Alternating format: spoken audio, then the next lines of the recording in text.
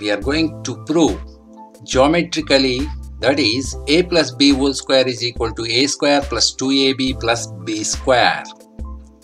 The length of this line segment is a and another line, that is b. If you add these two, then you will get a plus b. Construct a square. The side will be a plus b. Then area of a square is equal to side into side. The side is equal to a plus b. A plus b into a plus b is equal to a plus b whole square. Construct another square with side a.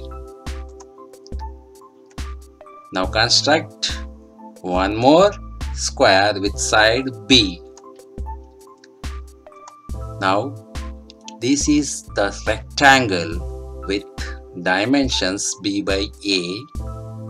One more rectangle with b by a. In the bigger square, we constructed two squares and two rectangles. The square is divided into four parts. That is, the first one is a square and the second one is a rectangle with b by a side, and the third one also rectangle with b by a side, and the fourth one b by b square.